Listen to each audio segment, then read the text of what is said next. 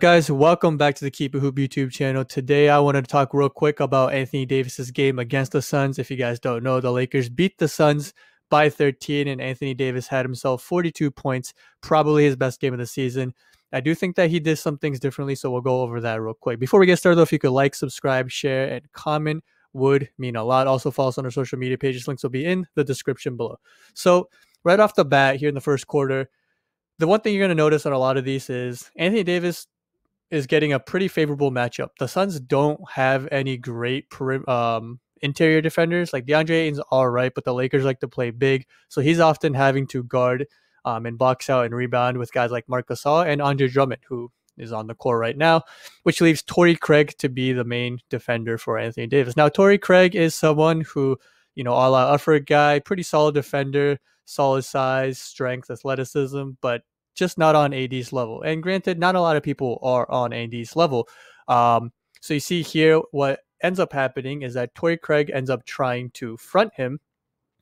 And I think there are times in the past where, they just dump the ball down to AD and trying to make him go one-on-one, let him go ISO. And that's not necessarily the worst idea because he is a very talented player.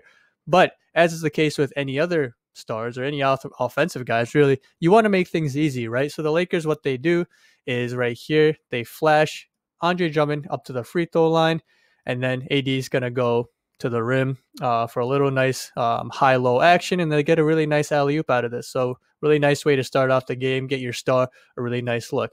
Now, you have to do things like this because Phoenix knows, right? Let's just rewind a bit and look at who's on the court for the Lakers, right? So Phoenix knows that the guys on the court for the Lakers, you have KCP, Wesley Matthews, Andre Drummond, Alex Caruso, and AD. So you know, right? Unlike when they have LeBron out there, that this offense is going through AD.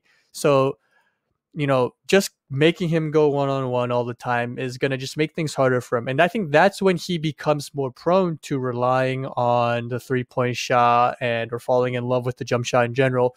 And, I know Lakers fans or just AD fans in general can get a little frustrated at that because you know how talented and how many things he can do, including posting up and playing as a traditional big. Right, so he showcases the mid-range here. They set a screen. They end up trying to hedge it, and he slips it real quick, gets a wide-open look. Devin Booker can't come over. Chris Paul can't, really contest. So those are the shots you want to see him taking. If I'm being, if I'm trying to nitpick, I want AD to catch the ball a little bit lower, right? Possibly, like around here, but still this is fine. And again, I think if this was AD when he was freshly coming off of the injury, he might have just settled for the jump shot.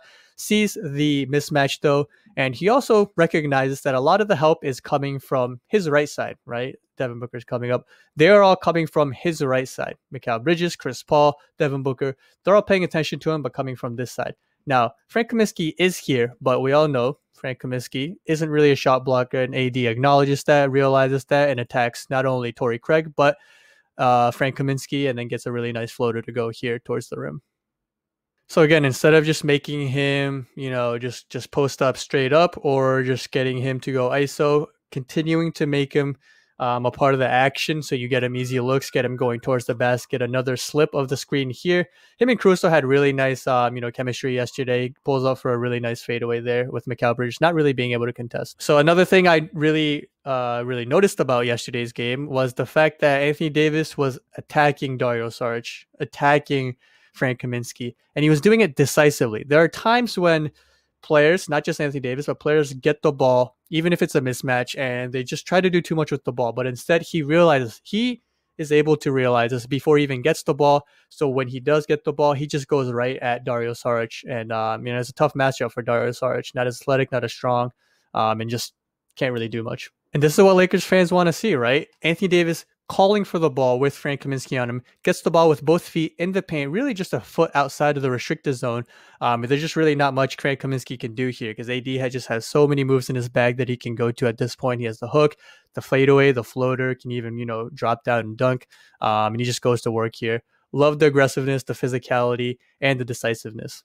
So I think you're going to see back-to-back plays here where you can kind of see AD's hesitancy to just rely on the jump shot. Here, this is a shot he could have taken, maybe would have in the past, but instead gets to the KCP for a jump shot. And this one, the Suns on the next play end up playing good defense, but he's looking for his jump shot. It's not there, but instead of forcing it, gets it to Wesley Matthews, who hits a tough end of shot clock 3-point shot. So these are the threes I'm fine with him taking, off of a dribble penetration, kick out.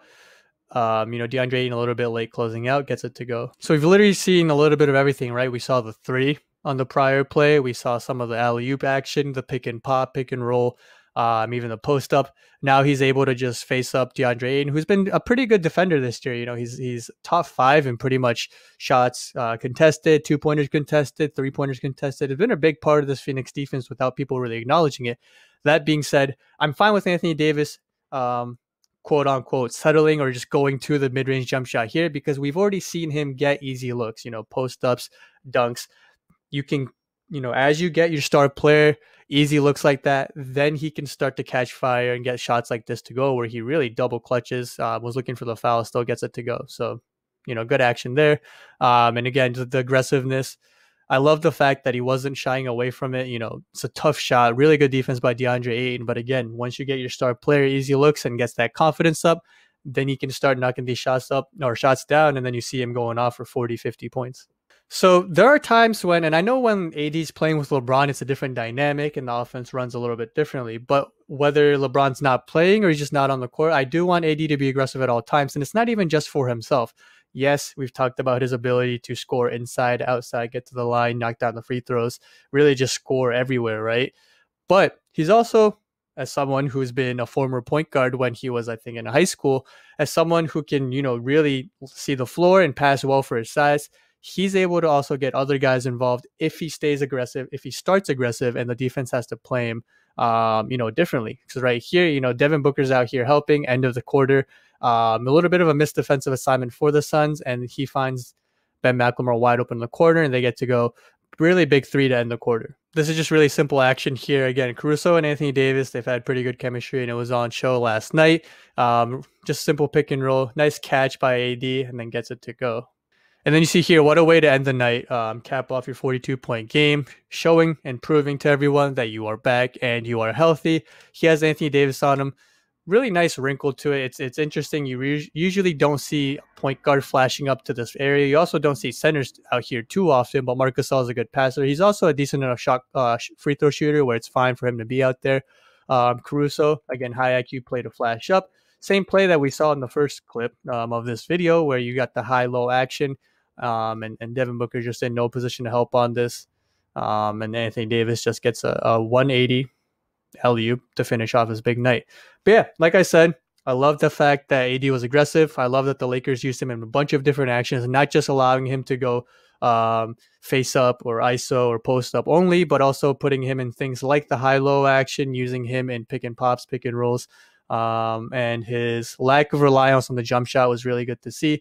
Looked healthy for sure. And hopefully he can stay that way because obviously he's a big part of that team offensively and defensively. But yeah, I hope you guys enjoyed this video. We'll be back either tomorrow or Wednesday with another video. Please remember to like, subscribe, share, and comment. I think we're over 300 subscribers now.